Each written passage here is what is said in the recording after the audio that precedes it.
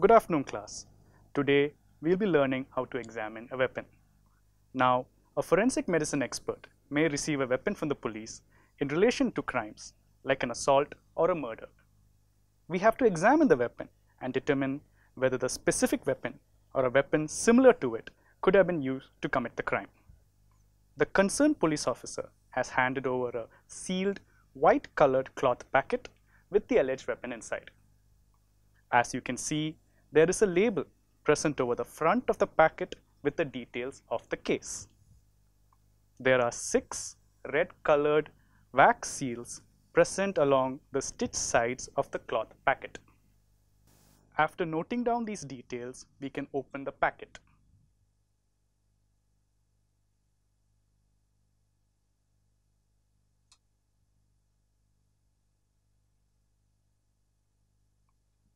Now, we can see that the alleged weapon is a single-edged knife with a pointed tip.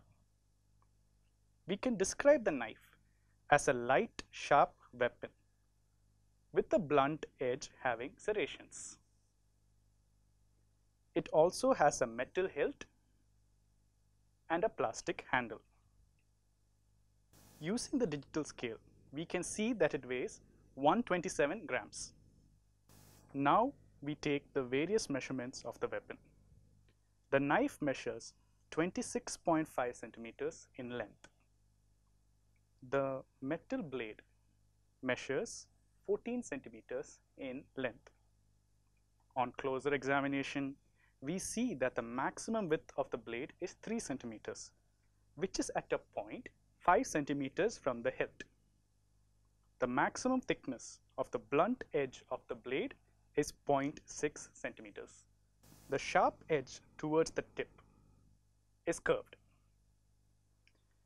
Along the blunt edge of the knife, there are 10 small V-shaped serrations and a larger U-shaped gap.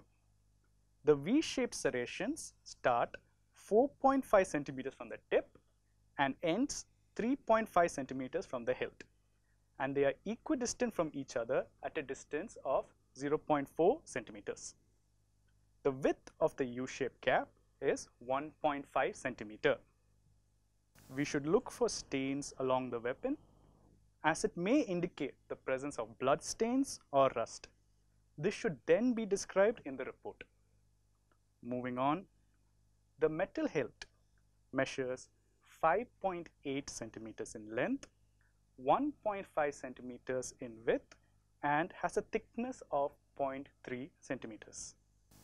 The handle is made of a black colored plastic measuring 12.5 centimeters in length and is 11.5 centimeters at its greatest circumference. It has 5 circumferential grooves measuring 0.2 centimeters in width.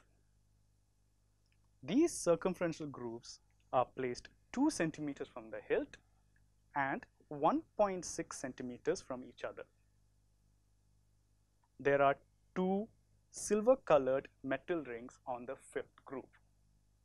After examination, I will now mark my initials and the date on the blade with a permanent marker.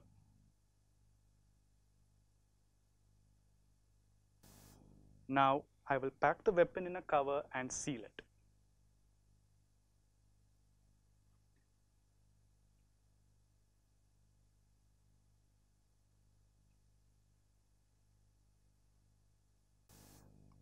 The seal is placed using melted red wax and a metal seal with the inscription FMCMC.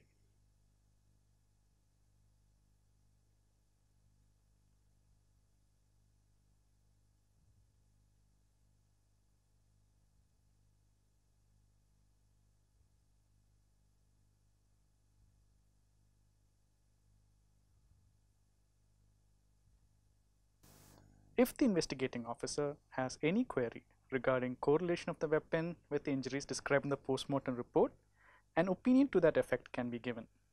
This concludes the weapon examination. Thank you.